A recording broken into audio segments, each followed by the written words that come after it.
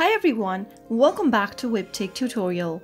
In today's video, I'm going to be showing you how to add subtitles on Filmzie application. So let's go ahead and enable subtitles on Filmzie. Open your Filmzie application on your device and make sure to log into your account. Go ahead and tap open any movie or show you would like to watch, and then once you open up this description page for the movie, you will be able to see all of the movie's details, and then if there is no subtitle available for the content, you can go back and open up the content where the subtitle is available too. Now here I've found a movie which has its subtitles available.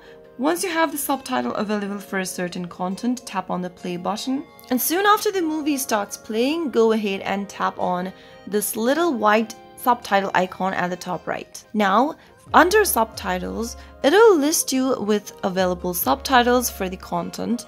Go ahead and select your subtitle preference, select the language of the subtitles you'd like to use for the content, and then get back and enjoy the movie with subtitles. And you can now play the movie with subtitles of your selection. So that is how you can easily add subtitles on Filmzie.